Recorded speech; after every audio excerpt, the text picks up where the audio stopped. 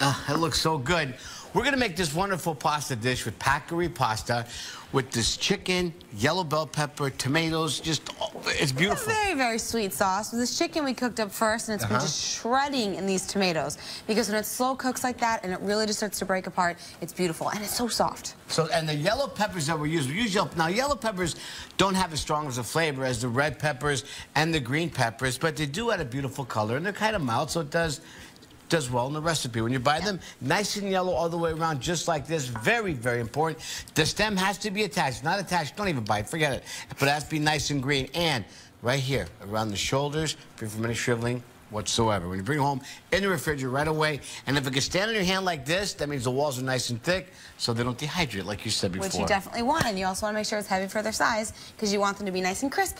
Beautiful. Cut them open. So we took some extra virgin olive oil, then we added the garlic and some onions. Yeah, we have some sweet onions in here. Now, sweet onions are great in this because those bell peppers, the yellow ones, are nice and sweet. And then we have those San Marzano tomatoes, also just praised for their sweetness.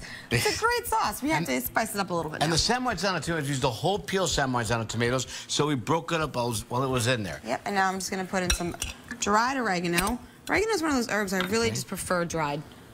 Okay, and then red pepper flakes. I always put the red pepper flakes on. I took them first. Okay. Okay, now you can add in the Paccheri pasta. Now, Paccheri pasta is a very large pasta, and it's very hearty, too. Very thick walls. And it does take a little bit longer to cook than your regular pasta. Let's put it all in there.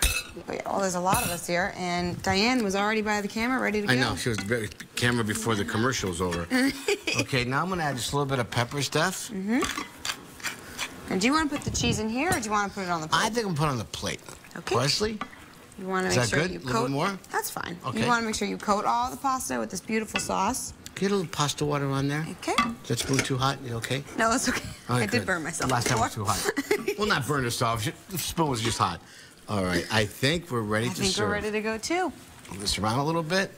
Here we go. Family style. Nice big plate like this. Big noodles, big plate. All goes together. You see how that chicken just breaks up? Now let me fix this plate a little bit, make it nice and presentable.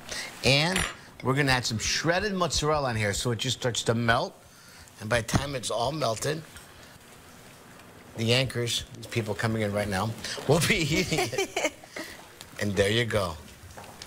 I was wondering if that was shredded Parmesan from over there or shredded mozzarella. Let me taste it to make sure. Just to make sure.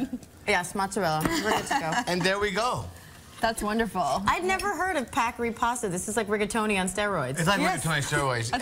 It's just a giant noodle. Artisanal cut pasta. They're larger pastas. They're thick walls, and they're bronze cut, which means they hang a little longer, right? Dry a little longer. Well, the great thing about bronze cut, yeah, they hang a little bit longer, and they adhere better to sauce. So even though we just coated that quickly, that sauce is already in those noodles, and you can taste it. So where do you find a noodle like that? Because I assume that's not found in your local grocer. You can find them in most local grocery stores. Just a standard grocery store. Yeah, they're a little bit more expensive than the regular box pasta, but worth it. So you can use them on nice occasions like Sunday morning. Paccheri pasta, good to know.